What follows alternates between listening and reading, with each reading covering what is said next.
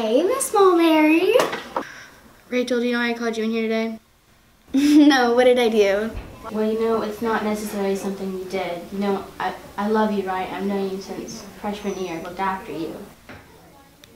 Rachel, I hate to say this, but you're not graduating this year. Miss Mulberry. Oh my gosh. You can't fool me, okay? It's April 1st. Yes. Oh, no, you're not graduating. I'm sorry.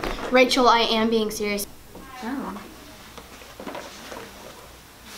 Maybe this is why you failed, because you can't take anything seriously. Okay, I see how it is. I guess I'll see you next year. Don't expect anything from me. Thanks for nothing.